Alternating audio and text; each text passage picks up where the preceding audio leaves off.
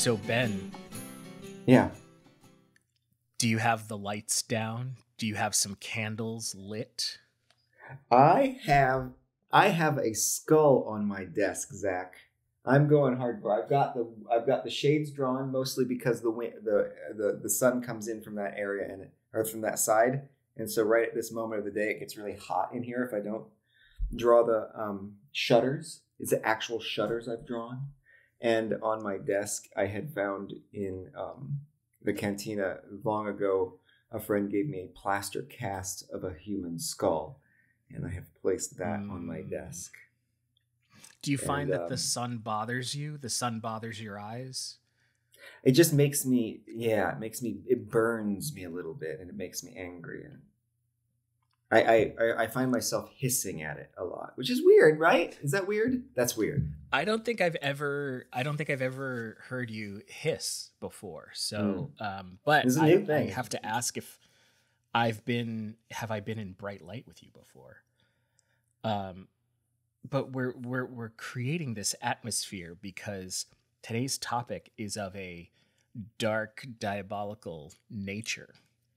And I don't know about you, but in my research, um, yeah, this is an interesting topic. This is a topic, and I think I had mentioned to you when we were chatting, I said that I came across some disturbing stuff, but not for the reasons that you might think. And I So feel this is going to like, be a larger conversation. right. And I know we haven't done a ton of pre-gaming with this one, but I feel No. I got from what you said, I got the impression that we're on slightly different pages, or different, um, eh, we- I feel like we reacted to the subject a little differently because I'm raring to go because I found everything that I looked into just to be a tremendous amount of fun. Mm-hmm. So I just found it to be like an absolute romp. So I don't know. It's going to be interesting. I think this whole discussion is going to be, um, uh, there'll be a lot there, I think. Well, I think that it'll just show sort of like the wide range. But so what are we talking about today? We are talking about demons, the devils, Yeah.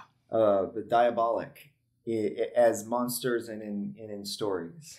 Yeah, and one of the things that I have found fascinating about this is demons and demonic presence, activity, the devil. It's sort of this one thing that to this day, it's something that you don't have to go far to find somebody who believes in the existence of demons. You think about how long it would take for me to find somebody who believes in goblins or fairies or dragons or unicorns or for that matter even angels, right? But demons are this thing that even in the modern era it squicks a lot of people out, and I have found that fascinating. And again, I'm gonna kind of get into all of that uh, in the discussion today. But demons have not been relegated to just the realm of folklore and fairy tale and mythology. But sure, but within the realm of folklore and mythology and stories, I feel like the demons and specifically the devil, the great adversary, I feel like the representation of that person or character is incredibly broad. Mm-hmm. And I feel like that's a little bit where my direction went, is the many different versions of this one character that you find. And to me, that was one of the things that I found just delightful. And so much of it depends on the people and the era in which Sure, he's yes, existing. that's a big one. That is Yeah. a big one. But well, so let's get right into it. So let's just say that if you're somebody who is easily spooked, or somebody who feels like they can draw dark energy towards them merely by speaking about it or listening about it, this may not be the episode for you. You may want to come back for the next episode. But if you're feeling brave, and if you are curious about what lurks in the dark depths of the human psyche, then listen on, dear listener. And then the rest of the episode should just be like dead air. I think that would be awesome. I was going to say, to pull the curtain back a little bit, we did have some technical issues before starting this episode. So that's true.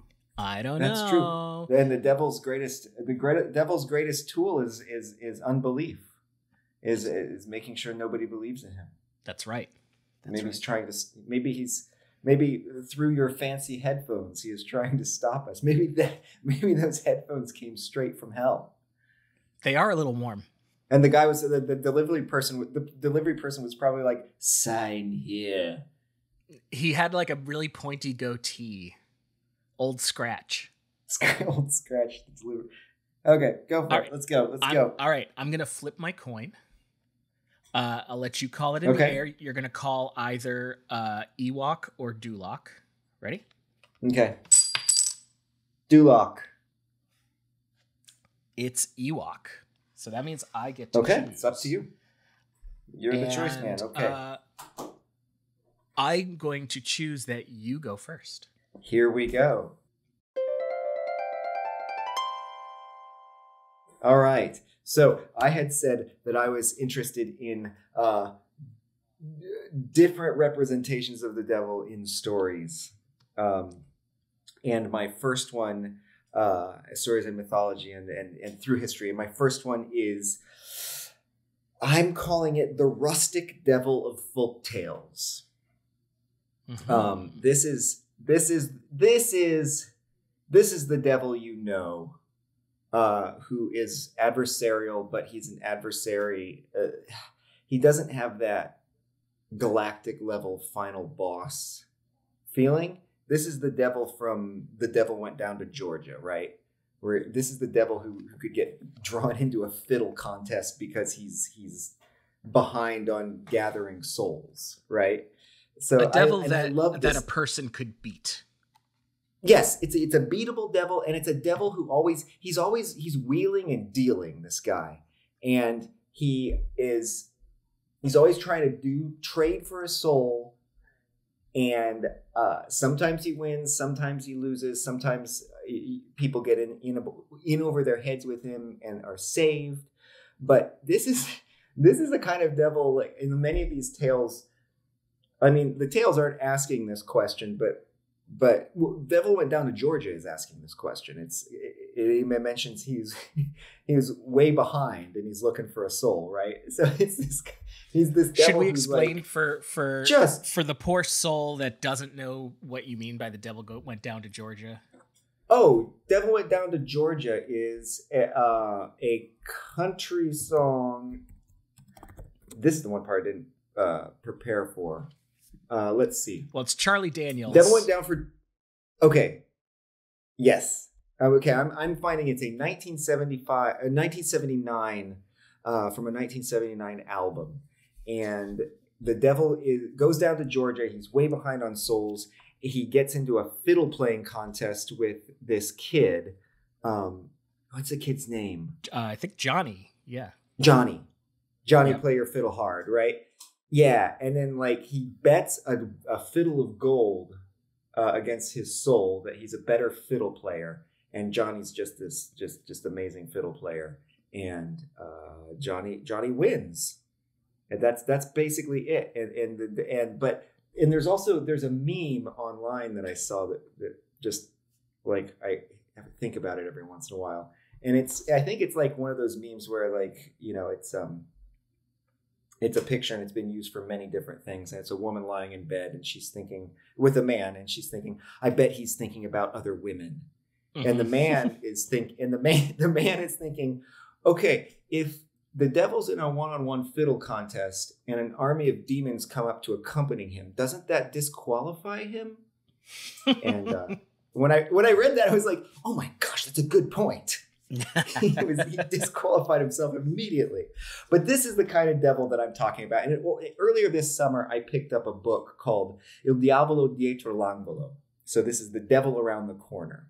And it is a collection of devil and folklore stories from this area. And I feel like it's the same kind of devil. This is the same kind of story where we always have this guy, this devil, and he's always leaping out or appearing, and he's like, got a deal for you, like he'll prey on people's needs that way, and then they either get out of it or they don't. So here's a couple of them.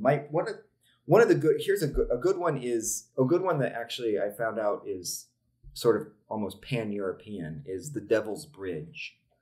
And there is a Devil's Bridge, a Tuscany one about an hour from us that I might try to visit someday. But the Devil's Bridge story goes, all these Devil Bridge stories are very similar, and they go something like this. And these legends, there's these wonderful arched bridges that they look very precarious, and you're almost like, well, how do they stay up, right? And the story goes that there are these workmen, and they're trying to build this bridge, and they're behind, and they're worried about finishing on time. And the head workman is like, we're not going to finish the contract on time to make this bridge. And the devil comes, and he's like, well, tell you what, I'll have this bridge finished by morning for you in exchange for the soul of the first to cross it. And they're like, well, you know what? Okay. And they wake up the next morning, and the bridge goes all the way across the river. That thin middle bit has been finished. And here comes a lady coming across the bridge. And as she's getting towards the bridge, she ends up shooing a chicken ahead of her. And it ends up being like the chicken is the first thing to cross the bridge. And the devil jumps out and seizes on this chicken. And then he's like, no! And he falls into the water. And that's it. Poor guy. And wow. So a lot of these go like this, where the devil like makes this deal, and his own wording isn't good enough to seal it. There's one in this book called Lana Nera. Which one is that? Let me look at this. Can I just go back for a second? I just wanted something that Sure. sticks out to me in that story is, I think right there, irrefutable proof that chickens have souls. Right. It's always, all these stories, sometimes they drive a dog across, sometimes they do this knowingly, sometimes it's just chance, but it's always an animal. And he always is trading for the soul of the first thing that goes across. So it implies that these animals have souls. It's really that weird. Catholicism is wrong about animals and souls. Well, yeah. Or when they do St. Francis's blessing of the animals, that's awesome. So there's one about the black ball of yarn, and there's this young girl, and she's just impossible to please. She's driving her mother crazy because she has all these suitors, and she refuses them all until the day that this young and handsome man comes along, and she's like, this guy's perfect, but he lives far away, and he takes her to his house, and it turns out that she has married the devil, and he says, well, you can open any window in this house except one. And, she explores this house, and it's deep in the woods. And one day he's like, well, I'm going to be out running around for the day. You can just make sure not to open that window. And of course she opens the window. And when she opens the window, it is a portal to hell, and there's all the fire and everything. And she sees this other girl, and she's like, well, that's my friend I used to go to school with. And her friend's like, I married this beautiful man, and he turned out to be the devil, and now I'm here. And so it's a little bit like Bluebeard, right? It's finding the previous wives in the cupboard. And she's like, I've got to get out of this. I got to get back home to my family. And she makes it back home to her family. And it's so weird. Her mom is just like, well, you get the impression she's like, brushes the flour off her hands, and she's like, I'm going to take care of this. And the devil comes, and he's like, I want my wife back. And she's like, you have a proper claim to her, but I know that you're so powerful. You have all these exceptional powers. I want you to turn this black ball of yarn white. And the devil's like, oh, this is and then she's like, and if you aren't able to, then we'll get to keep our daughter here, and you go away empty-handed. And he's like, I don't even need to use my power for that. I can just wash it off in the stream. And he goes over to the stream, and then it's like, well, the devil was very powerful, but he was not a zoological expert, and he didn't realize that there was this breed of that basically there are black sheep, right? And he's like, it's so stupid because he's like, he thought it was like artificially tinted black and he could just wash it off. But no, it's actually wool from a black sheep. And try as he might, he couldn't turn it white. And so he goes away empty-handed. And then the bishop is like, we will gather a posse together and go and burn down the house that the devil is taking these women away to, and they go all through the woods, but the house is gone. So it's just there's so many of these.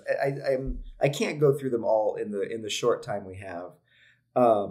But there is one other one I want to tell. Oh, another aspect of this devil, though, is that he often appears in different guises, and a lot of them are very unassuming. There's one where this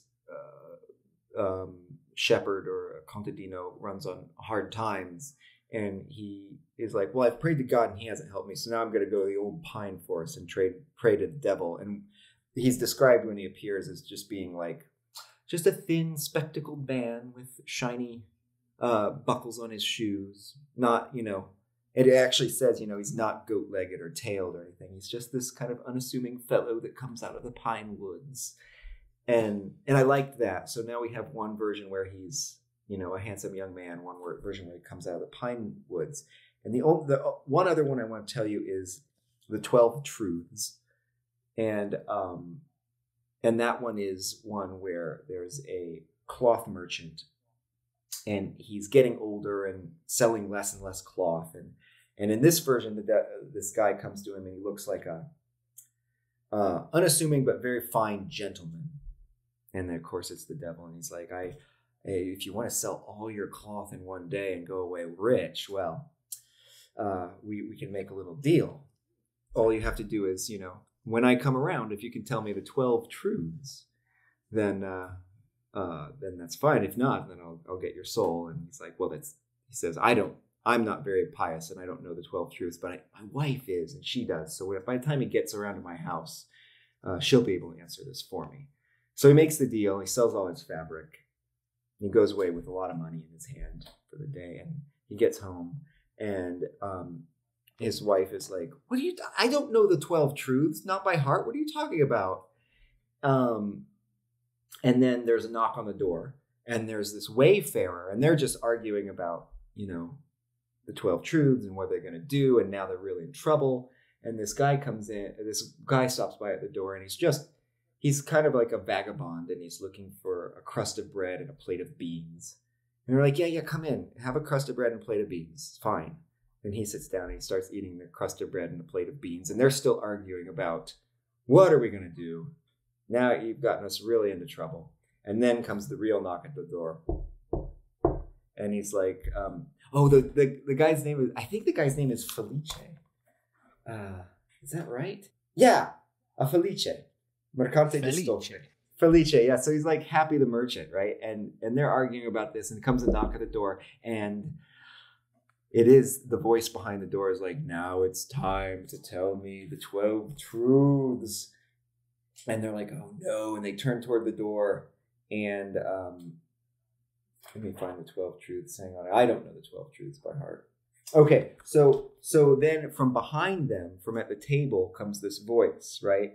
The first truth is the one God who created the heavens and the earth. The second is the baby and the cradle. The third is the 3 kings. The fourth is the 4 evangelists. And at each time the devil's like the fifth, and he's like the 7 tiers of God. The sixth, the 6 roosters of Galilee. The seventh trials of Mary, the eight doors of Rome, all these the answers, right? Until he gets to the last, the 12, and he's like, those are the 12 apostles. And the husband and the wife are just like frozen, like statues.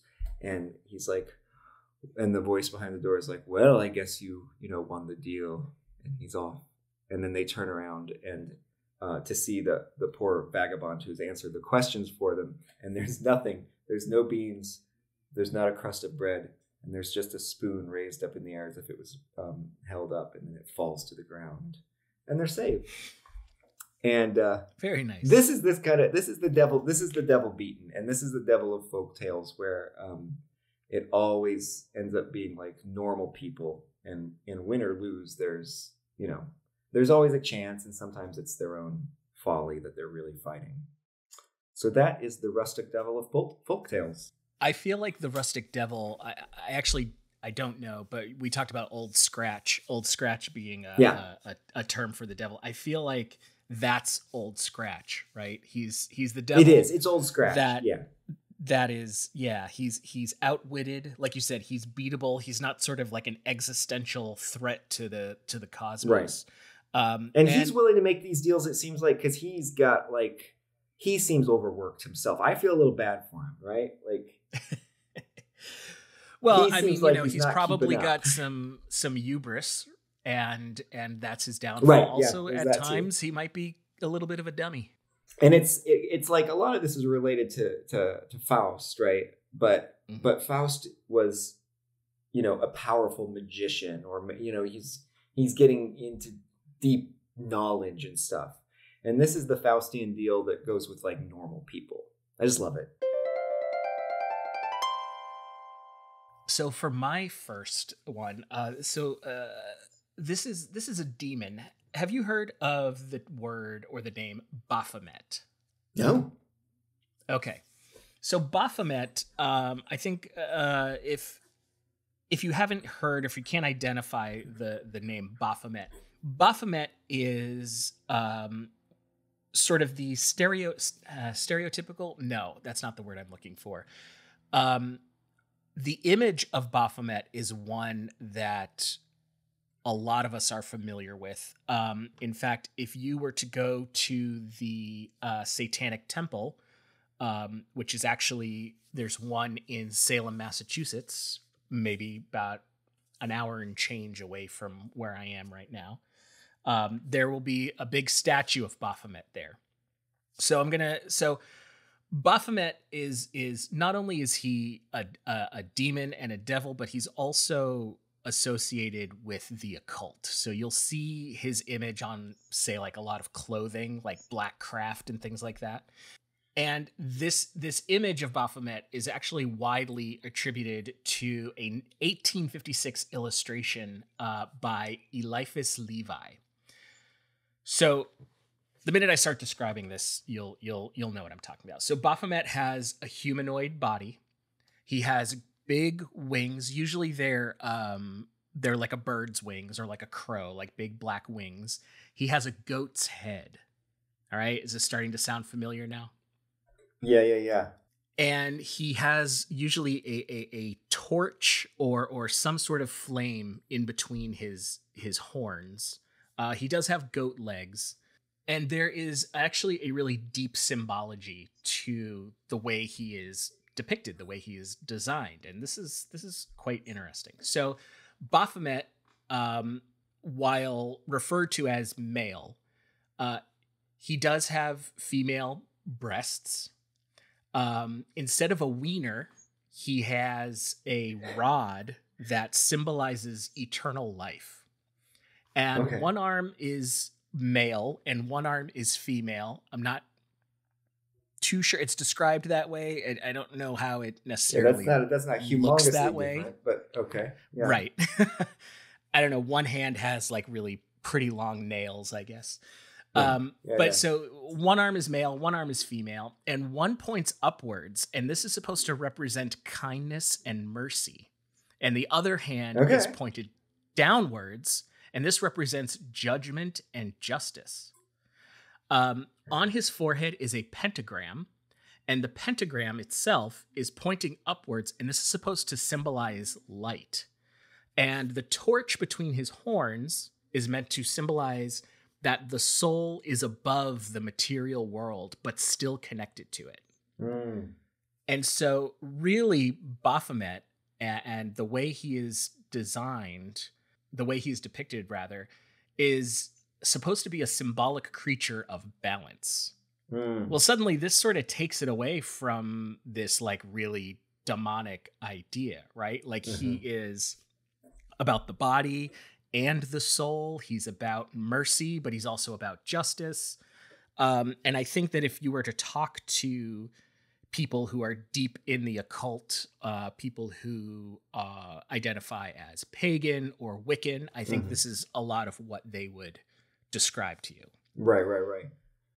They're not just fans of like Freddy Krueger. Right. And in fact, there are many statues of him that actually have children next to him, sort of like looking up at him in reverence. So I mean, I am not a theologian. So, you know, I would need in my research, I would need sort of more, guidance as to sort of where this actually fits into kind of the cosmology. However, it's funny that we so associate it with witchcraft. And I guess a lot of it depends, you know, is this demon evil? I guess that a lot of that depends on how you feel about witchcraft and the occult and things like that. Because certainly this idea of balance, you know, and again, the way he is depicted, I mean, I find really interesting. I mean, I'm not saying that I'm going to start like having images of Baphomet around my house, but you know, the fact that he has like an animal head but a human body also, you know, again, it's that balance. Right. Now, here's the other half of Baphomet that I found really interesting. So and this is probably where a lot of the negative connotations of Baphomet come from. Are you familiar with the Knights Templar? Oh, yes. So for those who aren't, the Knights Templar, their full title is the Poor Fellow Soldiers of Christ and of the Temple of Solomon. They were a medieval military order of Catholic knights from 1119. And monastic, and somewhat monastic, right? Well, so they were fairly secretive. This is sort of the this is sort of the strange dichotomy of the Knights Templar. Sure. They were secretive. Certainly, historically, we know that their initiation rituals were secretive, similar to, say, like the Freemasons or, you know, the Skull and Bone, you know, that kind of thing. But they were also incredibly wealthy. And a lot of this came from their direct influence and their direct participation in the Crusades. Right. They were very wealthy. In fact, they developed banking, like a lot of concepts in banking that we still have today. They created a lot of infrastructure throughout not only Europe but in the Middle East, the Holy Land. And they were, many people actually consider them to be the first multinational corporation. So then after the Holy Land was lost, after the Crusades, the support for the Templars began to fade. In 1307, King Philip IV of France pressured the Pope of that time to have the Templars arrested in something called the Inquisition of the Knights Templar.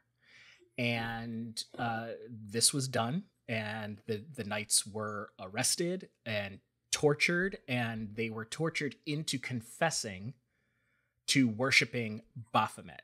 So the narrative was that, oh, these supposedly holy order of knights were actually worshiping this devil named Baphomet the whole time. And they were burned at the stake for it.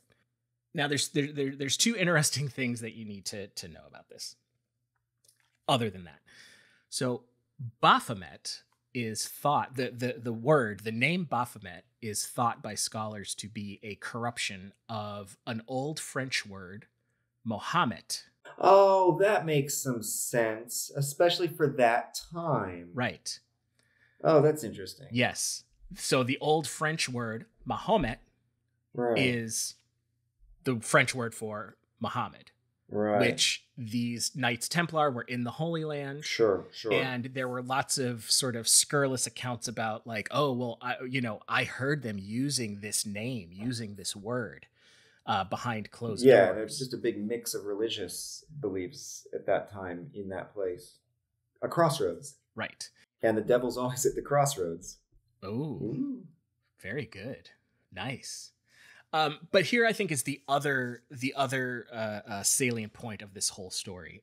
So as I mentioned, the Knights Templar were basically kind of like the first multinational international banking system in Europe. Okay. And I'm sure this had nothing to do with the Inquisition of the Knights Templar, but it turns out that King Philip IV was actually in a lot of debt to the Knights Templar. Ah. So I'm sure I'm sure that's just a coincidence. Right. But the bottom line is that this demonic entity known as Baphomet was used to destroy the Knights Templar. And in fact, the Knights Templar had been in charge of so much infrastructure that it actually really hurt Europe, because all of a sudden you had all of these institutions that just were gone, that no one was there. Like imagine if all of a sudden your local bank branch or whatever, just all of a sudden nobody was there and you couldn't access any of your money or any of that. So in medieval Europe, so yeah, it sort of plunged into almost like a dark period of the Dark Ages. And so I thought that was interesting. And this is going to be a thread in my other two demons as well, that I'll talk about at the end. But so that is Baphomet and his connection with the Knights Templar and the destruction of the Knights Templar. Although a lot of these secrets and the idea of the Knights Templar as a secret order, they still persist to this day. Oh yeah. The Knights Templar are like, actually in Last Crusade, right? Yeah. Indiana Jones in the Last Crusade, he was a knight. He was like the last Templar, wasn't he? The guy that was Crusaders. They weren't Grail? Templars. They were Crusaders, the three brothers that came back. I don't think it says that they're Templar, but it really circles around that, because there's also that other Brotherhood of the something cross. Traveling Pants. Right? In Last Crusade. Yeah, but they're bound to keep the Grail secret. So cool. But yeah, the Templars come up again and again and again. And there's I know there's also like people are still looking for Templar treasure, and it's good. And we watched with Ronia and Julia and I watched is it American Treasure? Nicolas Cage? National Treasure. National Treasure. Yes, with Nicolas Cage. And it's a ridiculous movie, but it is grade A ridiculous fun. If you're in the mood for something like it, it's good. If you're not in the mood for something like it, it's just the worst. Because it's so silly. But also, like, he comes from a family that's traced back to the Templars, and the Templars then become the Freemasons, and they're protecting this treasure so vast that it would change the world if it was found. Stuff like this. Secret societies.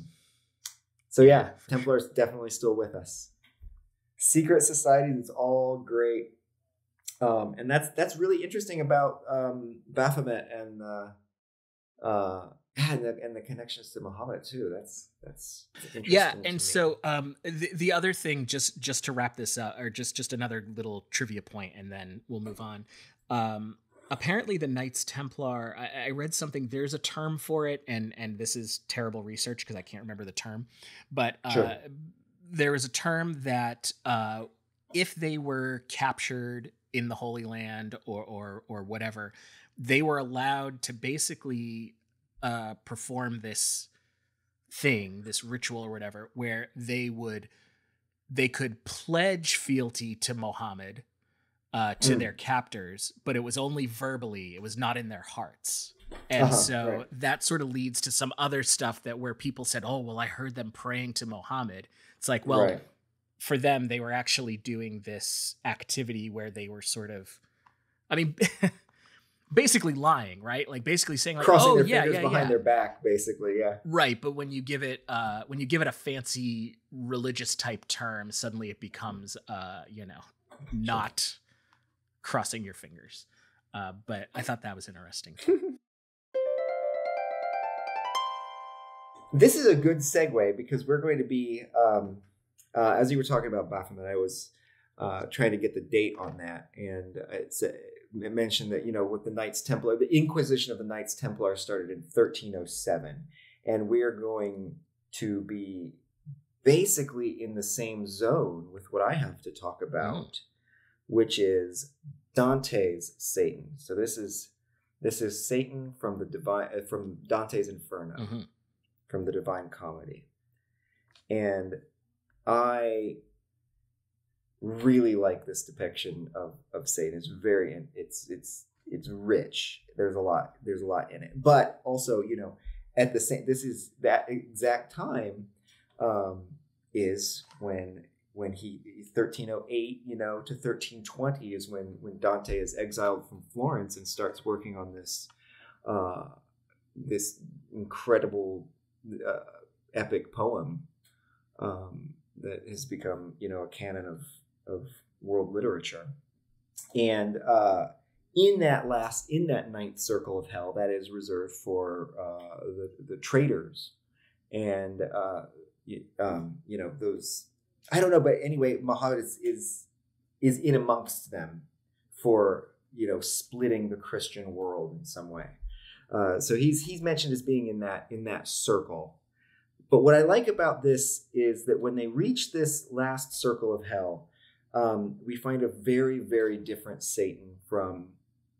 Once again, we find this is a vastly different incarnation than the rustic devil of folk tales, and also from the, like I said, galactic level final boss Satan, right? The Satan of even the Satan of, the satanic panic, or the Satan that can just rip you apart. This is a Satan who is encased chest deep in ice in the middle of a frozen lake, trapped, unmoving. And he's a giant. He's 5 stories tall. Nipples perpetually hard.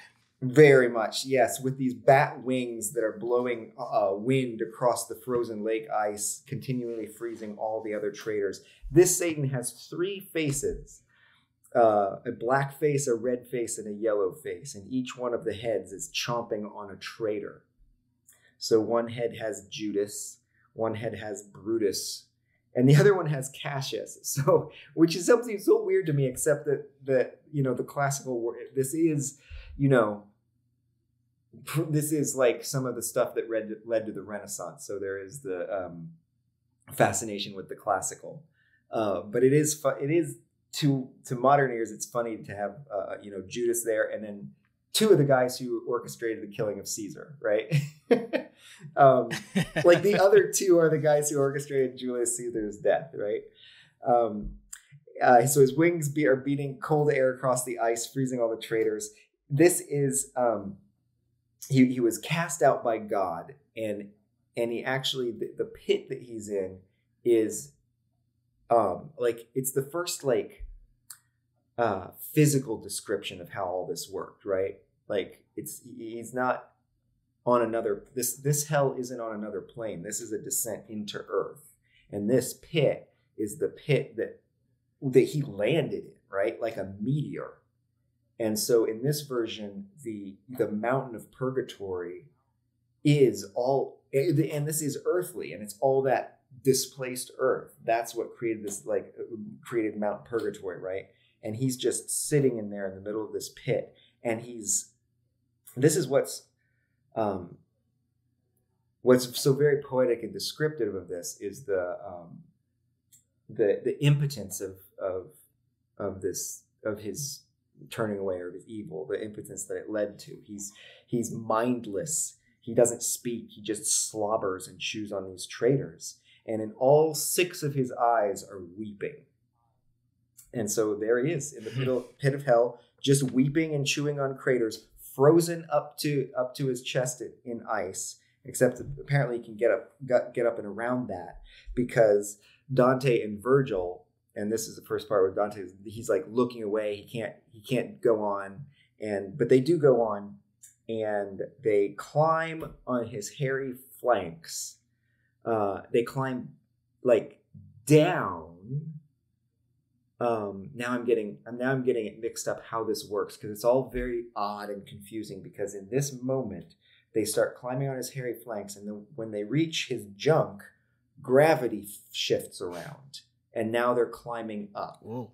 Right?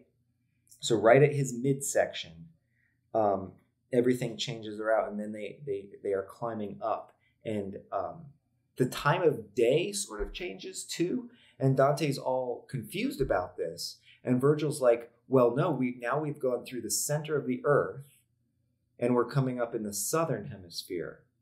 So we're, the sun has changed place and gravity has changed place, which is so weird for 1308, right?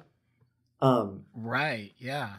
For 1308 to be like, okay, at the center of the world, gravity flips and you're going the other way. That is, first of all, yet another reminder that, yes, people knew the world was round, right? Right. Yeah. And it's also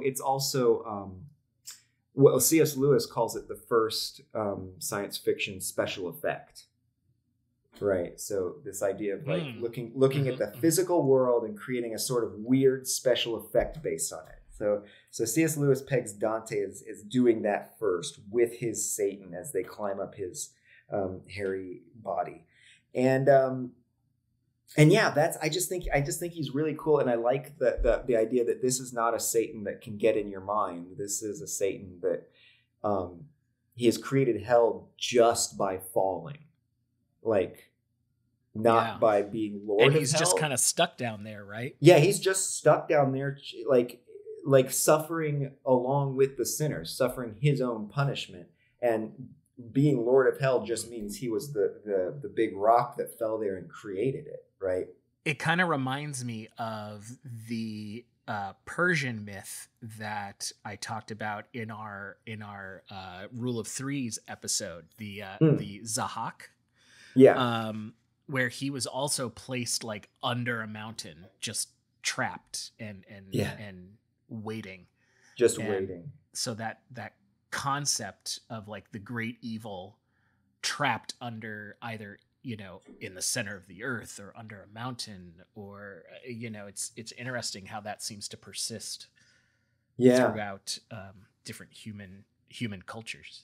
But you get the impression that this Satan isn't even waiting. He's just there, just kind of for all eternity, like impotently chewing on some of these guys. And there's also the physicality of it, the sort of the physics of it, actually, the like it's taking a theology that everybody believes in and giving it like a physical, real world location, and like this idea of actual displaced earth makes a pit and then mountains on the side. There is a weird connection, and I can't. This is just my own odd connection. Well, according to Daniel Borstein's The Discoverers, Columbus's journals have him, even when he was, he'd made his voyage. By his third voyage, he still wasn't convinced that of quite where he was, and was looking. And when he reached what was the Orinoco River, he was looking. He still kind of thought he might have found Eden, basically the first land that people came from, which was supposed to be sort of like this high mountain, like so high that it was, well, in his journals, again, according to Daniel Borstein, he describes the earth as shaped like a woman's breast, right? With this big nipple of land coming up that you could actually find, and that's where the original, garden that Adam and Eve were cast out from existed. So you do have these medieval maps that kind of revolve around that actually physically existing on Earth. So there's this like weird precarious time in history where, there's this burgeoning age of discovery, but there's also this real push to figure out how the physical theology fits into it. That just gave people a lot of like ideas that at the time probably seemed very sensible, but in retrospect seemed just incredibly odd. Does that make sense? Yes. I don't know. Maybe we cut this part out with Christopher Columbus. We'll see. But that is okay. but that is Dante's frozen Satan, sitting there in the middle of the ninth circle. It sounds like an ice cream stand. Dante's frozen Satan. Dante's frozen Satan. You want to go for a Dante's frozen Satan?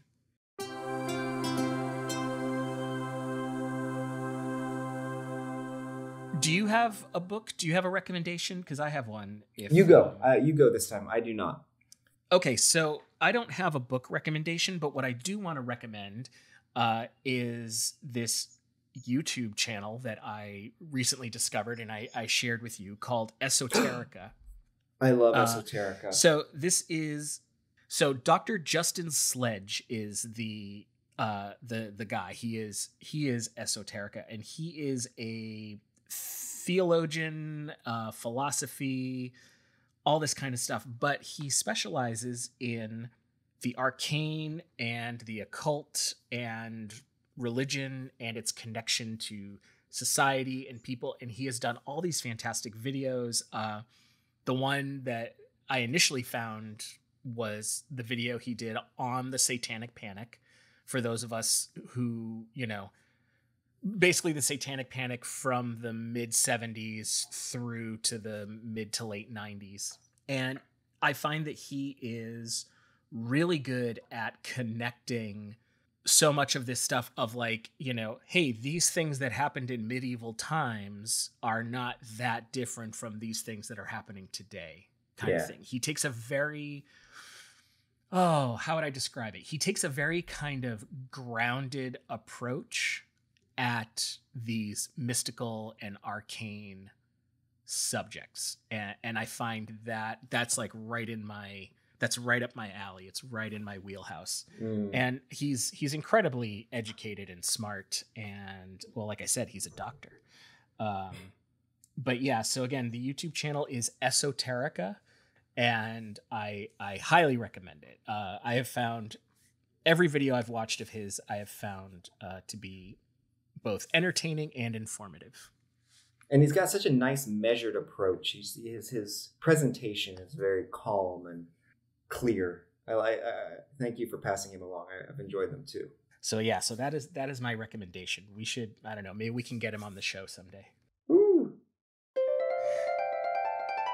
All right. So continuing on. So I'm actually going to flip my list here. So the one I was going to do second, I'm actually going to do last.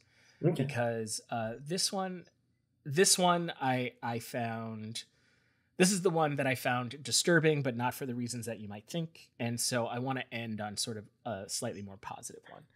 Mm-hmm. But so this one is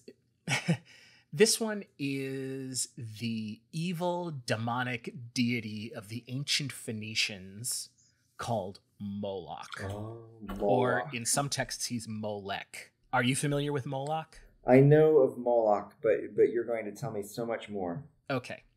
So, as I said, Moloch was a demonic deity of the ancient Phoenicians. The Bible calls the Phoenicians the Canaanites. Am I saying that right? The Canaanites? Mm-hmm. Canaan? Yep. Yeah. And so this is sort of like modern day, what is it, like Lebanon? Like it's like the Near East, I don't know, sort of like the right side of the Mediterranean there. Mm-hmm. That's sort of the area, part of the world that we're looking at. So Moloch is a giant bronze or iron idol. He has a bull's head with 3 eyes, and he has huge arms and hands that are outstretched. And in his belly is a cavernous furnace. And this is used to heat the idol up. Last time we talked about Talos being heated up. Moloch gets heated up as well.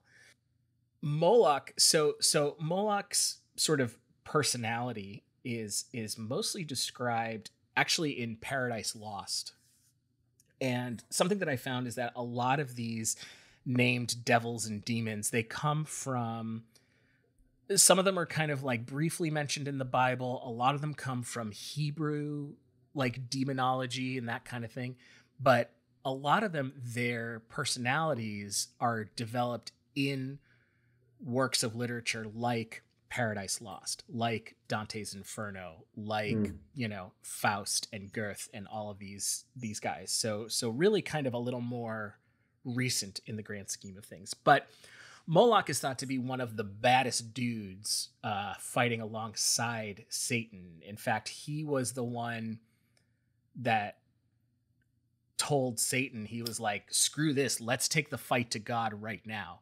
And he kind of got outvoted, but that should give you a little bit of insight into who Moloch is. So what Moloch is most known for is people, basically Romans, things like that, accused the Phoenicians of child sacrifice. And this was a sacrifice that was done to Moloch. So the idea is that this giant iron and bronze idol was heated up from the inside, and the infant would be placed in the idol's hands. It would be anointed with oils and herbs by the priest and would be placed in the idol's hands, and the infant would burn up instantaneously in a burst of white ash. A truly horrible practice. And it is. And I will, and we're going to kind of circle back to that. So the term Moloch, you can still encounter it today. A lot of times it's described as anything that's sort of a big sacrifice or anything that requires a lot to be put into it. In fact, there was actually a news article a long time ago where cars, the automobile was referred to as the modern Moloch. Oh, right. Okay. I see what you're saying. Yeah. So a lot of modern day theologians and learned people actually think that the word Moloch is a corruption of the Punic word mlek, which is the word for sacrifice. Mm-hmm. So the idea that many people have is that rather than this being a demon that people were sacrificing their children to, this was, an idol of a god that they were just making general sacrifices to, which most primitive cultures have done. Mm-hmm. Whether, it's a goat or whether it is a symbolic kind of thing. There's also, I watched a really great documentary on this, again, from archaeologists, trying to determine whether or not the Phoenicians actually sacrificed children to Moloch. Because much like what I talked about with the Templars, the idea of child sacrifice was really pushed by Christians who were trying to demonize, literally, Phoenicians. Right. Particularly, now remember, the Romans and the Christian Romans and that kind of thing, they wiped the Phoenicians off the face of the earth, right? Like they obliterated the Phoenicians. And remember, as we know, history is always written by the winners. Anytime you're trying to other somebody, what do you want to do? Well, you want to accuse them of just the worst possible crimes against humanity. And what is the worst possible crimes against humanity that you could think of? Sacrificing your children, willingly sacrificing your children to some deity, right? Most humans would agree that that is an awful practice. But whether or not it's actually true most historians and archaeologists lean towards no. And the reason is because I guess there are some like texts or whatever saying specifically that they would sacrifice their male children, but they have found these urns in these sort of Phoenician graves with the remains, and they have found both male and female remains. So that sort of takes out the idea that there was a, that it was sort of a ritual, that the idea that just the male children were being sacrificed. And also there's also the idea that this wasn't sacrificial, but in fact this was a funeral practice. But again, it's one of those things where it's like, we may never know. Right. Now, I had mentioned that I found this disturbing, and not for the reason that you think. So, is it disturbing? The idea, it conjures this image, right, of this, this primitive culture worshiping this demonic deity that requires their most precious resource in sacrifice. But what I find most disturbing is that idea persists till today. And it persists till today. Sorry, I'm going to get political. QAnon. Yeah. Right? So this is when you hear far-right people talking about how the left and Democrats are led by, or are themselves rather, child traffickers, eating babies. I mean, this is a real thing that people have put out there, right? Like it's not hyperbole. It's not metaphor. This is a real thing that certain far gone groups believe, that, Hillary Clinton eats babies and Barack Obama eats babies and all this kind of stuff. And it is directly tied to this cult of Moloch. The really disturbing thing for me was, I had encountered Moloch in a book that I recommended actually a few episodes back, that is just sort of a dictionary of lots of different mythological creatures. So I had originally found him in there. When I went online and went to Google Moloch, I am upset and disturbed at how far down I had to go in the results to find, okay, what is the mythological origin? Like, who is Moloch as a mythological creature? Because most of the results that came up were preachers and religious leaders talking about the cult of Moloch and how the cult of Moloch has infiltrated and American government and the highest echelons of the American elite. And this is today. This is today that this is happening. And again, just looking at the history of it and realizing, but you realize how this demon was used to demonize people that one group of people wanted to defeat. Again, same as the Knights Templar. Right. But, it's, I talked about esoterica, and he doesn't talk about Moloch specifically, but he talks about, like, in the Satanic Panic, about how it's the same thing. Medieval times, the Salem witch trials, and then to today. You accuse a group of people of terrible crimes that nobody would ever defend. And you use that to destroy them. Attributed to the worship of a strange god. Yeah. On the bright side, also in my research, I have not watched all of it, but I did begin it. We talked about our favorite silent movie, Der Golem. Yes. Well, I think that you'll like this. There is an Italian silent movie, and nice thing about silent movies is it doesn't matter what language they were originally filmed in. Yeah. Not that it would matter for you, but there's an Italian silent movie from 1914 called Kabiria, and it's on YouTube.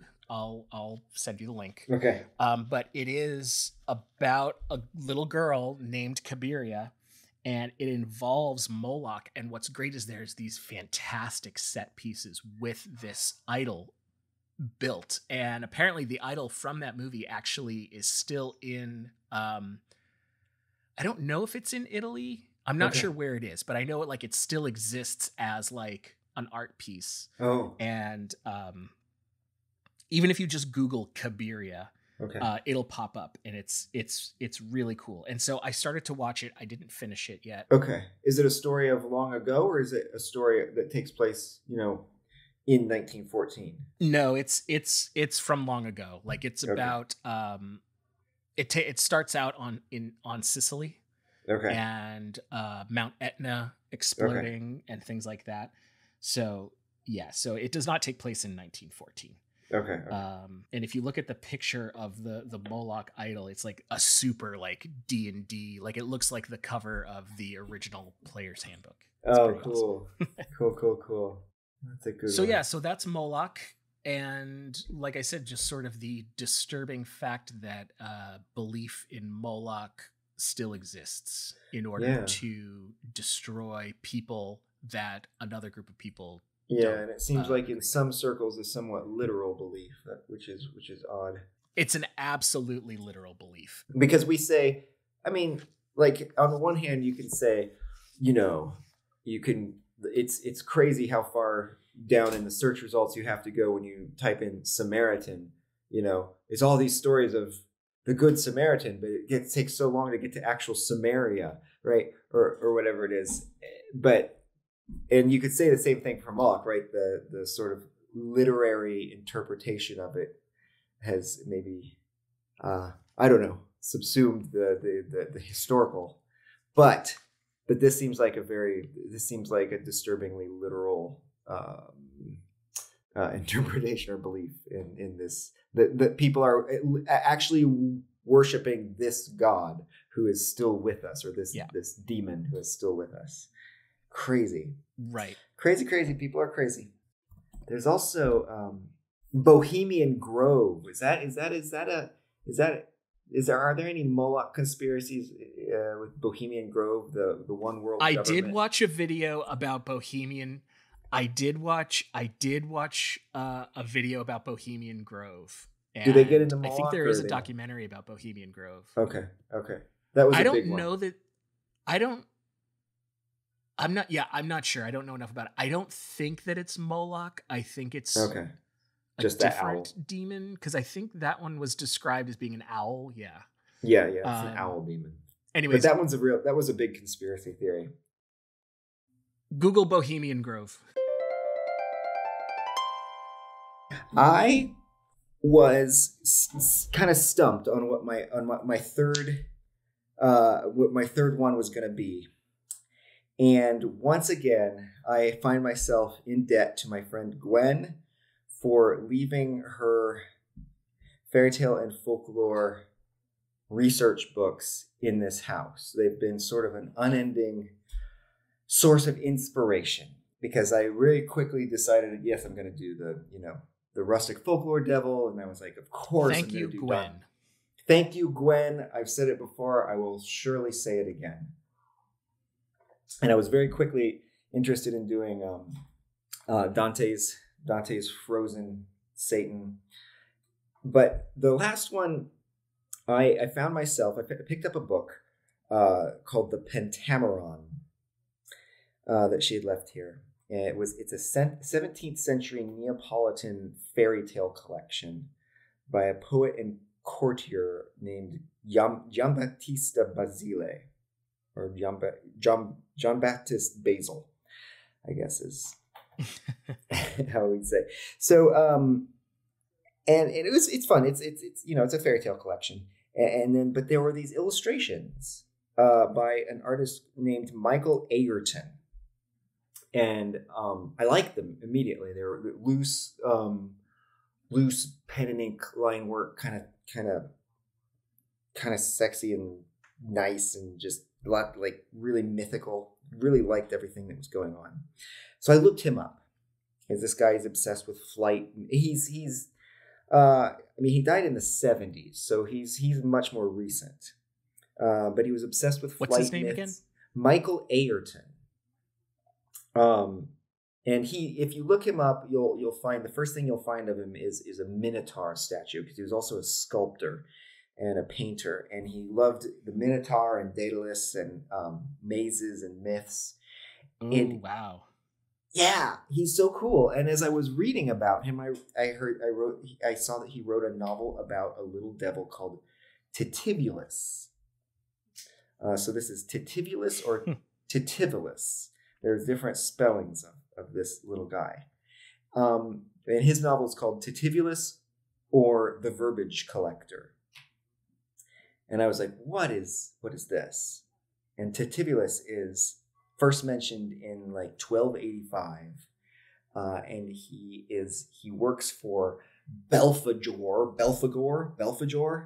the demon of discoveries. So Belphegor is in our Dictionary Infernal, which has which we've talked about before, and has these marvelous illustrations, and is from the 1800s or whatever, but it collects some of these old the names of these older deities or devils and gives them sort of like personalities, and is one of the sources for.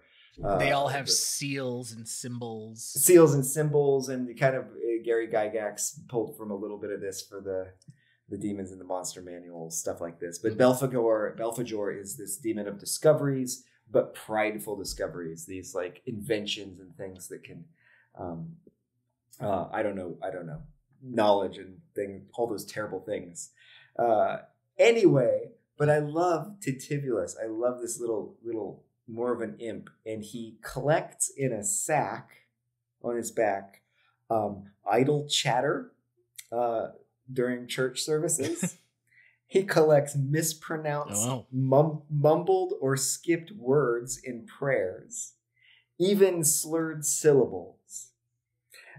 He introduces errors into the works of scribes. He even collects syncopated syllables from like the choir, right? If they miss beats and stuff like that, or like put the syllable in the wrong place. Wow, this sounds so Phantom Tollbooth-y, which you talked about the Phantom Tollbooth, and yeah. And he even and he's very small. He appears appears in a Hieronymus Bosch painting of John the Evangelist, like as if he's going to like tip over the ink bottle, and that's in like the 1500s. So he's fantastic, because it's this like it's yet another sort of vision of hell. So we have like the vision of like the rustic devil who's like gotta trade for a soul. He's always behind. He can't really just take your soul. He's got to trade you for it. Then we have like Dante's enormous mountainous Satan, who's just completely trapped and encased, and kind of like not harmless, but he's done. There's nothing more for him to be except trapped in this thing. And then we have this myopic little sort of underling of hell who's collecting just the most ridiculous minutia, right, of life, all the smallest little slight missteps during church services and stuff like this. And he cried. So Titivulus to me cries out for as much as any of these for an illustration. I really, really like. I was going to say, I can't wait. He's got to have like, how you. Yeah, he's going to have like really, really thick glasses. You know, like very small with big, big glasses, looking for those words. Anyway, that's short. He's like the actually devil. He's the actually devil. Yeah, yeah, and it's like just everything. Actually, it's pronounced. And then he puts your wrong version in his sack. He's just like kind of weighed down by this sack of syllables. So that's it. That's the whole deal. I just loved everything about the concept. Just tickled me. That's really cool. That's a good find. I love the idea of these sort of very minor like you said, imps and devils and, you know, the underlings. Yeah, yeah. And you can see why Hieronymus Bosch like seized on this. Like I said, he's been around since at least like, you know, the 11th century, and then here we have Hieronymus Bosch a couple hundred years later being like, oh, that's one for my painting. This is this is the third one, and this is the last one. Hmm?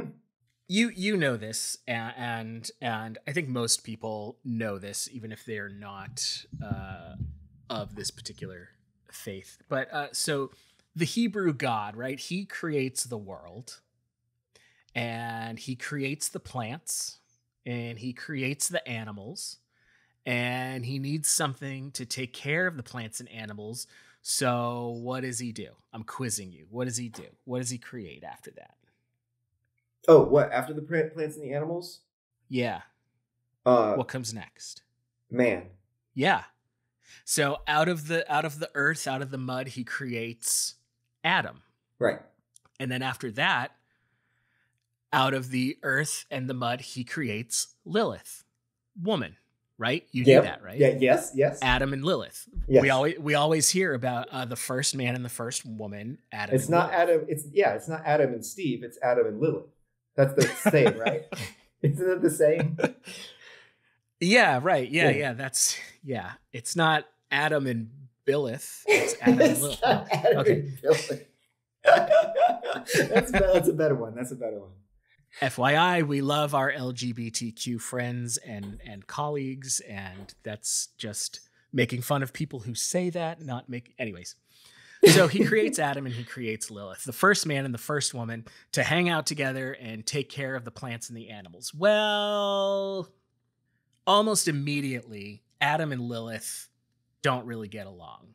They kind of start clashing, and basically, it comes from this. Adam is like, well, you know, I was created first, so I should be in charge. I should be the head of the household. And Lilith has this really independent streak, and she's like, screw that. Like, God created you out of the earth in his image, and he created me out of the earth in his image. So what's the difference here? Why should you be in charge? And so they're clashing about this, and even more so, their sex life is not great. It is a real sticking point in their relationship, and this is spelled out in no uncertain terms within the folklore. Basically, it comes down to neither one of them wanted to be on the bottom, shall we say? They both had a right to be on top. Neither one needed to be on the bottom. Well, finally, Lilith she's had it. And so in anger, she takes the ineffable name, which I had to look up. I mean, that's basically taking God's name in vain, but it's in this version, it's specifically, you know, Yahweh. And I'm not exactly sure. Wait, back up a minute. She says the ineffable name. That's the thing that she does. Okay. Right. And so like a lot of old writings and stuff, there's a lot of murkiness here. Right. But so she takes the ineffable name in anger, and in doing so, she actually like transforms and becomes a demon. She kind of sprouts wings, which is kind of rad, and she flies off. So Adam goes to God and tells God that his girlfriend just got mad and flew away. God says, "Oh, all right." He's like, I'll just sit tight. Let me see what I can do. So God sends 3 of his angels, and these angels are named. They're named Senoi, Sansanoi, and Samangaloth. Oh, Samangaloth. That's a good one. Samangaloth. Yeah. Senoi, Sansanoi, and Samangaloth. So he tells these 3. I mean, I sort of imagine them as like maybe like the 3 Stooges or something. I don't know. Anyways, so he tells these angels, he says, look, go find Lilith.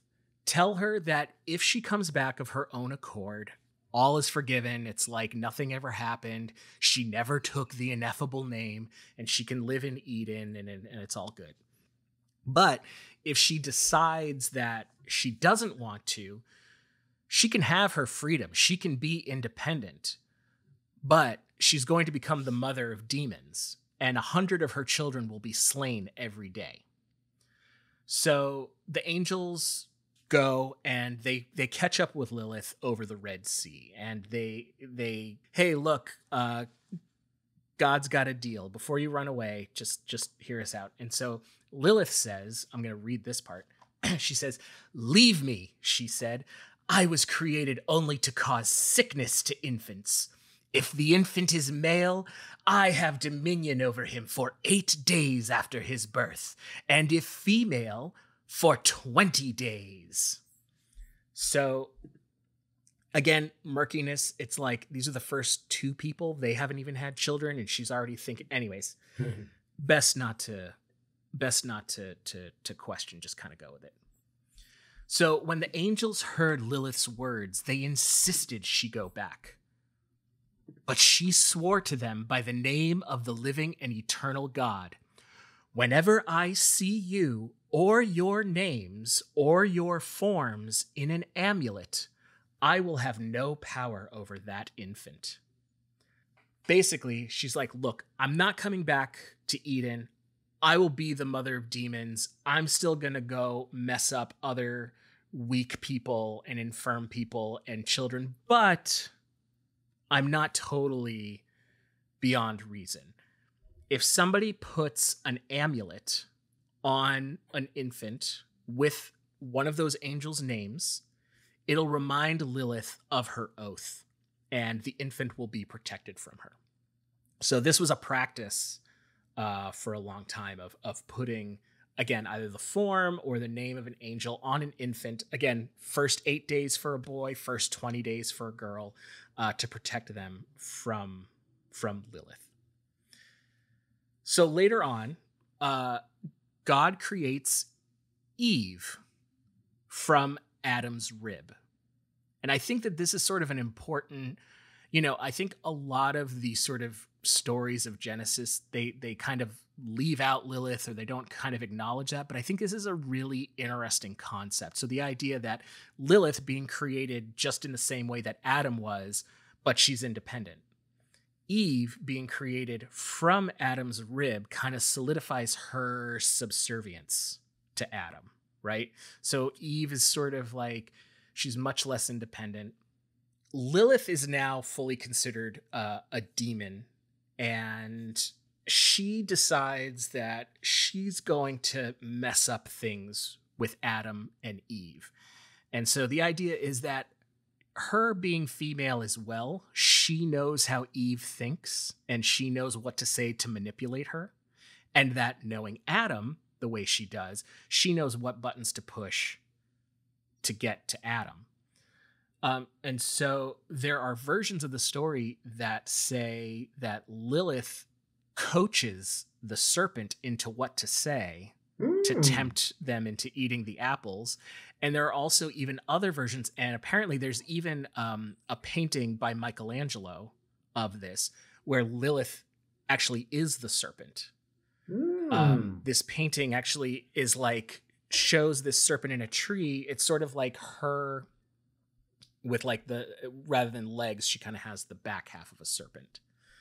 And so the idea is like, I'm going to screw this up for you. I'm going to have you guys, I'm going to be the one that tempts you into eating these apples, as opposed to, the devil or Satan, that kind of thing. And so obviously we know how that ends. They eat the apples, they get thrown out, all that kind of stuff. Something that I found really interesting in this tale, this version, this story, is it's clear to see why and how Lilith kind of has become a feminist icon. We have like the Lilith Fair and stuff like that, because, this whole idea about her being independent from, and not being subservient to men, that kind of thing. But I think it's more complex than that, because if you think about both Adam and Lilith, although she becomes a demon and has this terrible curse, right, where 100 of her children will be slain every day, she has her freedom. She has her independence.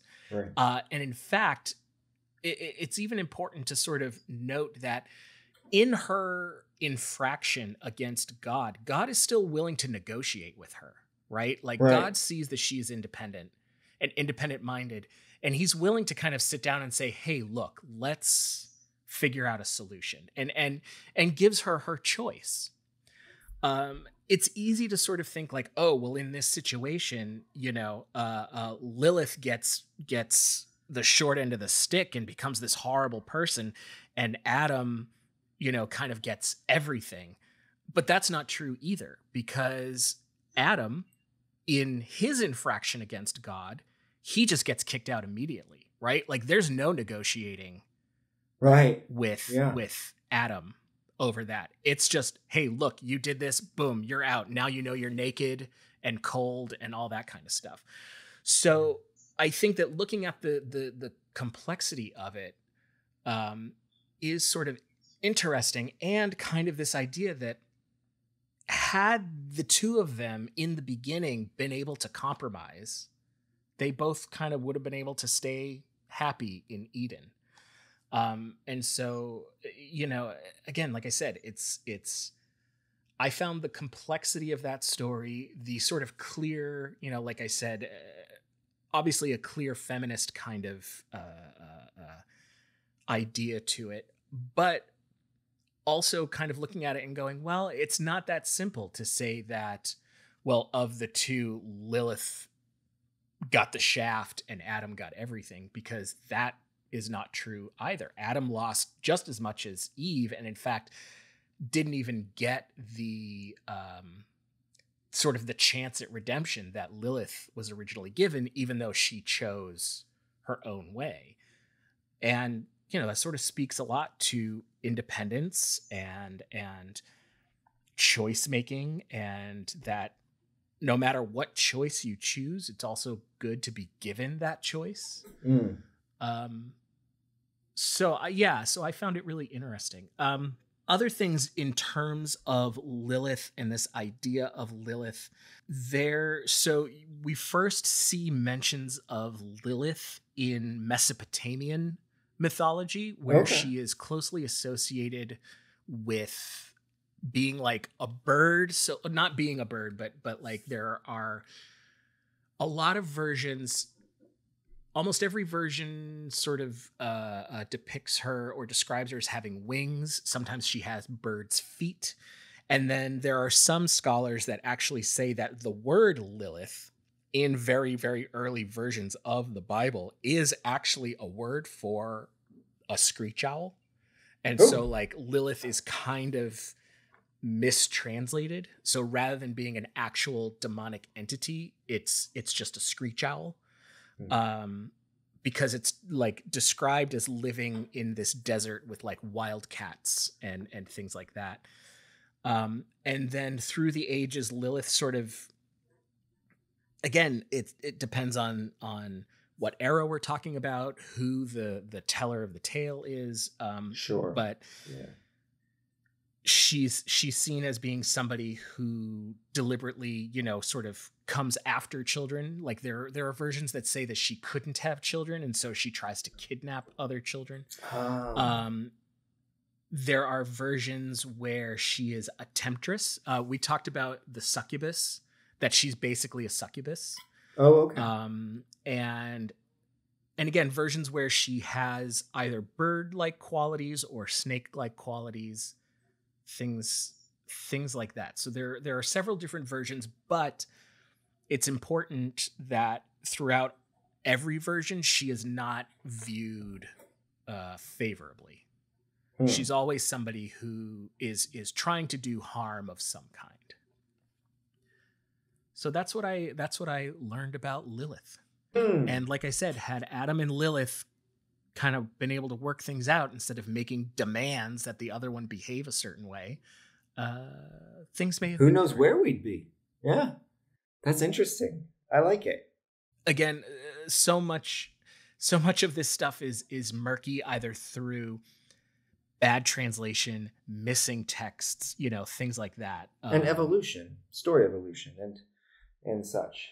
which is what I was thinking, is just like, to me, in a certain way, it enriches it enriches the Genesis story to have another player, right? If you think of stories as being how we think, and how, like a metaphorical way of talking about ourselves, having this extra player in a version of the very first chapter of the people story, it makes it interesting. Yeah.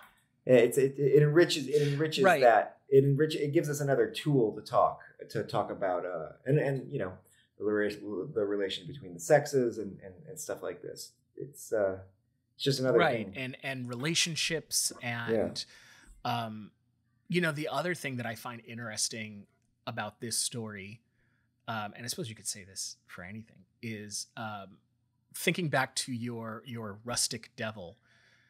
The god in this version is obviously not a totally omniscient, omnipotent Right. being. Like this is a god that,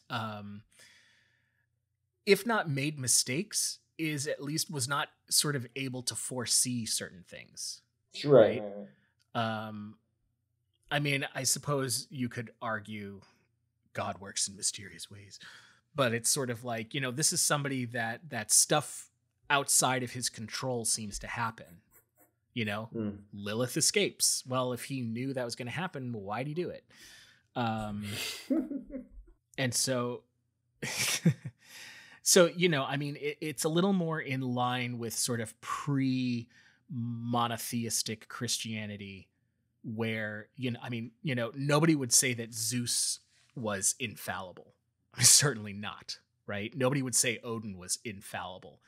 Big cosmic existential beings versus kind of bringing them down a little bit, bringing them a little bit closer, maybe, to humanity. Mm-hmm. So I think that's our demon episode. Yeah, I think it is. I think we covered an awful lot, and I thought, like my closing thought is my closing thoughts are about a lot about how different all these stories are. The one I think we didn't get to, except we touched on it lightly with Lilith, was because I'm struck by how different all the stories are from what we talked about with what we touched on very lightly, the Satanic Panic, and also some of the stories that that were being bandied about, adjacent to the Satanic Panic or directly related to it when I was growing up or in school, right? The exorcism stories that were making the rounds in the 90s, and that again is a very different devil. So we've got the rustic devil who can be tricked. We've got these sort of ancient. I guess Moloch is probably the one that most closely has made its way into this consciousness as something all powerful that can be still sacrificed to. But I really like right, and I think the sacrifice is the big thing, because again, especially during the Satanic Panic, that was always the big thing, is that there are people performing human sacrifices in basements and out in the woods and things like that. Of course, the other side of that is, how come we don't hear about it in the news? Like, how come there's not all these people that are going missing, right? Like, how come? Sure. Yeah, but I mean, the one we didn't touch on, I feel like, is the devil as the great that we see in scriptures. The devil as the tempter, both tempting Christ in the garden and out in the desert, and then also the original tempter. And that seems like another I don't know, extremely useful psychological tool to think of, like embodying this idea of like all the things that you tell yourself, oh, I could do it, I could do it this way. But it's so very different from, I guess the one thing that's my bugbear, and the one reason I think I like specifically, the folkloric devil, and I think very specifically Dante's Satan, who by his own evil just ends up being just ineffectual and then the myopic devil just like gathering little syllables, is that how to explain it? I don't know. It's just also very different from this idea of like a power of darkness that can take over your mind, which was the kind of story that was very prevalent. These exorcism stories, which were like, you know, like I was told some of these as like actual fact. Here's things that happen. These exorcism stories where the devil has taken over somebody, right?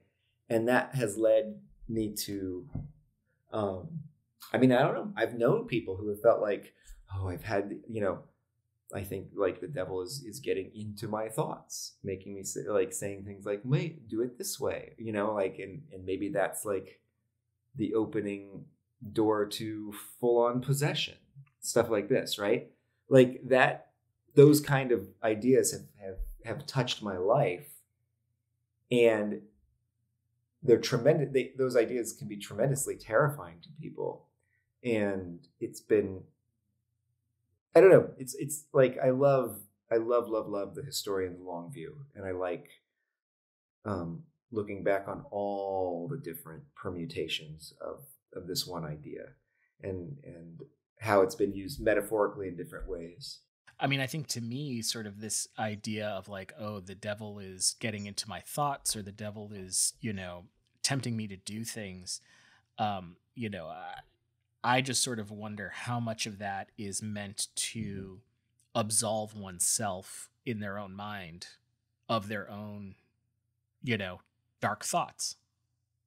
Yeah, I mean, in my experience, though, a lot of times it's people who want so desperately to be good, right? That they when they have a thought that they don't understand or feels odd to them, they've been told that, you know, that could be a power from outside, right? This is a terrifying idea. That's a terrifying idea, right? Like to be young and to think like, and to have like an inclination that maybe you haven't had before. And instead of like looking at yourself and saying, well, what's that about? To be a part of a, I don't know, to have been, I'm not in control. You know, to be exposed to the idea that it could be another thinking being in your brain, right? Another being that is not you, giving you this thought and having been told that as like a possible real option. I don't know. I mean, I grew up with that being a thing. Part of my school days was that being an actual thing, and I feel like it's just very different than some of the stories that we've been kind of covering. Yeah, and you know, I mean, we could probably do another episode on. I mean, there's so many demons and devils out there, right? Yeah. That I'm sure we can find, you know, some of those, but yeah, I think in a lot of the more traditional literature of these demons and devils and things like that, yeah, I mean, you know, they don't really seem to sort of have that power of like a possession necessarily. And also like a lot of them, I don't want to say they don't seem concerned with people, but because certainly they do, but you know, it's like again, like we keep saying, it's not sort of that existential like someday we are going to take over all the people and turn them all to Satan and send them all to hell kind of thing. Right. It's like we were all, it's almost as if we're living in almost like a post Cthulhu H.P. Lovecraft version of some of these ideas. I don't know. Maybe. I mean, I think that H.P. Lovecraft, I think a lot of those stories are probably some of the first stories, again, where it's like, again, this existential threat to humanity from creatures that don't really care about people, right? They just care about, you know. So yeah, I mean, that's interesting. And, you know, and again, also this idea of like the idea of like very powerful evil entities is sort of in some respects a little bit of a recent thing. Right. I just think about, for example, in Greek mythology, you have Hades, who is the leader of the underworld. He's sort of the closest thing that Greek mythology maybe has to a Satan figure, and yet he's not particularly evil, right? Like Right. he's not a tempter necessarily. I mean, sure, he does some bad things, but all the gods do, because all of those gods are. He's just kind of gothy. He does as much bad things as the other Greek gods do, and he's got his foibles like they do. Right.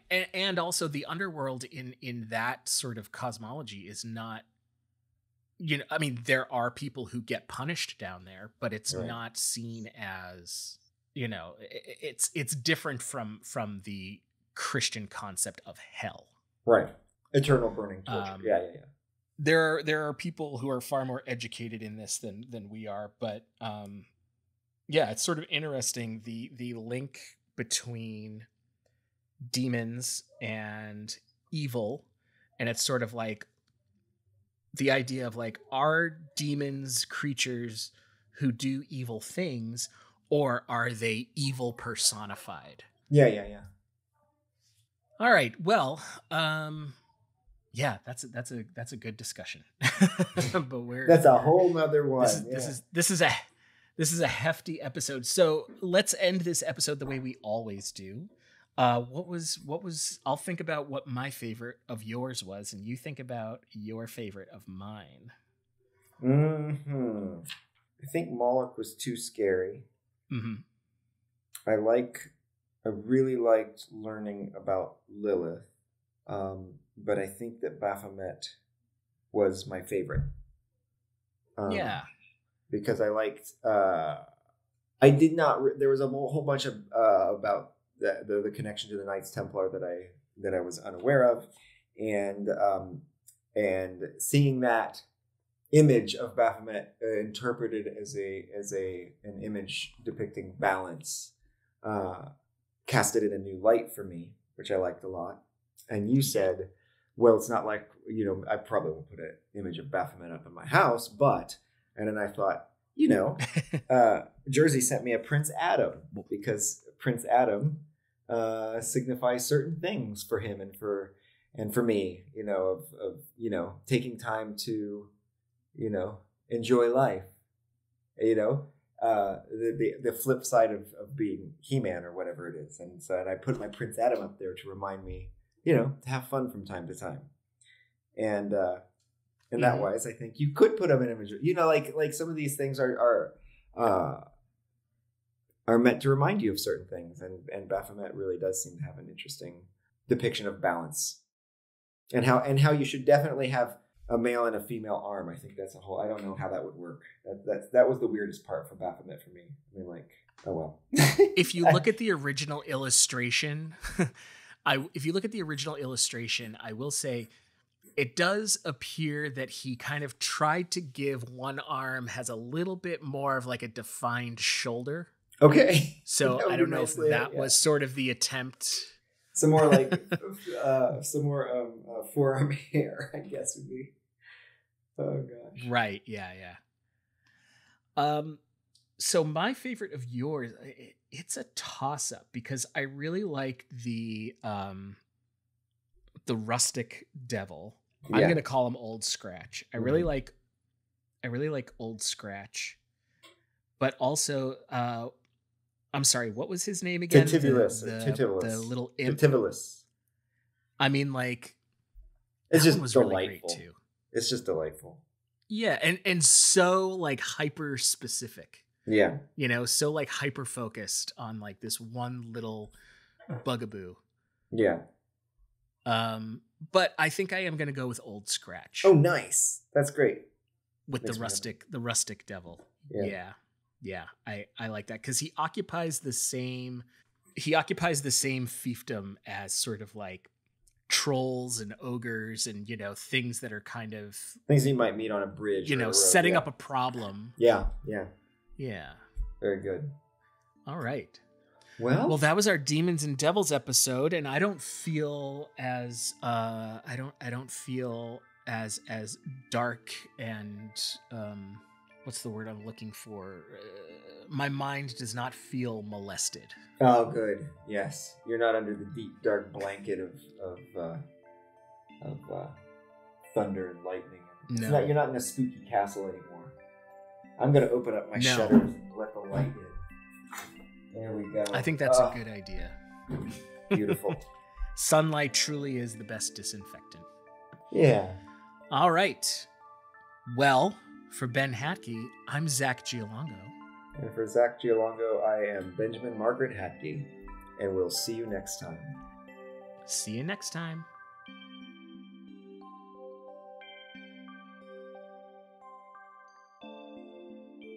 Hey everyone, David Universe here, producer and audio engineer for Ben and Zack's Monster Market. On behalf of the team, thanks for listening. Music for this episode was created by Twinstrumental. If you'd like to see sketches of the creatures discussed on this episode, as well as other mystical goodness, please visit us at monstermarketpod.com, as well as Instagram and Facebook at monstermarketpod. For creature recommendations, or just to say hello, please email us at monstermarketpodcast@gmail.com. And don't forget, subscribe on your favorite podcast platform. Until next time, beware, because they be monsters out there.